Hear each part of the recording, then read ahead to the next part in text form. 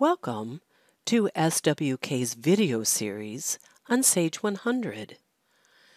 This video is going to demonstrate the Auto Check reconciliation feature. To start, let's look at the bank code where we're going to import the file for the cleared checks. Look down over near the bottom of the list and we'll see that there are 4 checks dated 6/1.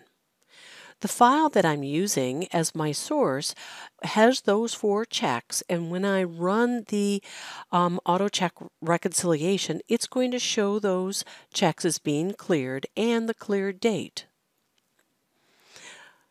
Let's launch our auto check reconciliation and give it a try. I'm going to proceed, and I've already set it up, which we'll go over later, indicating the file. And let's preview it and see what the report gives us. It's saying there's no rejection, so now we're ready to go. I'll proceed. And if I come back to Reconcile Bank, we're going to see that those 4 checks have been cleared with the cleared date.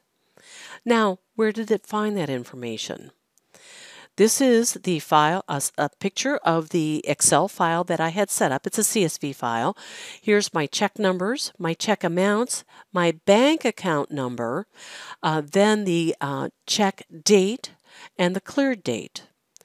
Column F is not a requirement, but I left it in my file to make it easier for me to identify the checks.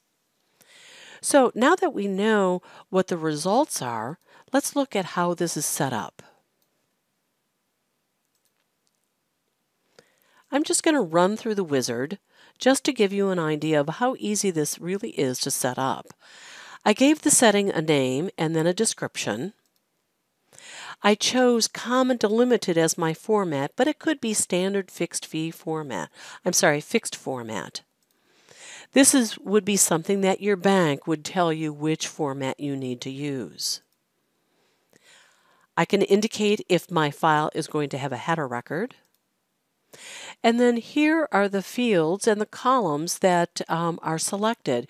You see that my check number is the first, the amount, the account number, check date, and cleared date.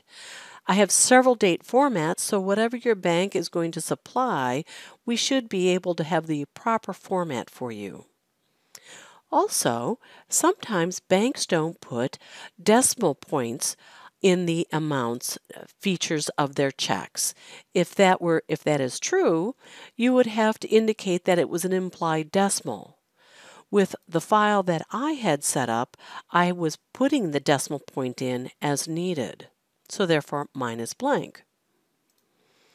Let's come here. This is where I set up the path for the file, and this happens to be the file name that I'm going to use.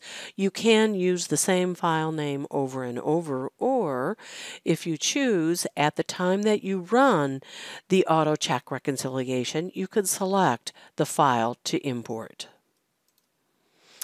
Here again is one more option, and this is when I am done with the import that I can change the file extension from old so that I won't use it again. And then here it's showing that I'm done and I can launch the reconciliation feature at this point. Give this a try. I think this is a very handy newer feature of Sage 100, easy to set up. I chose to set this up from an Excel file because this is a sample test company. However, for you, you'll want to work with your bank to see what the file format is. Let us know if you need help. We're happy to help with setting that up, but I think you'll like this feature. Hope you've enjoyed this video. Hope this helps you get more out of Sage 100. Thank you for watching.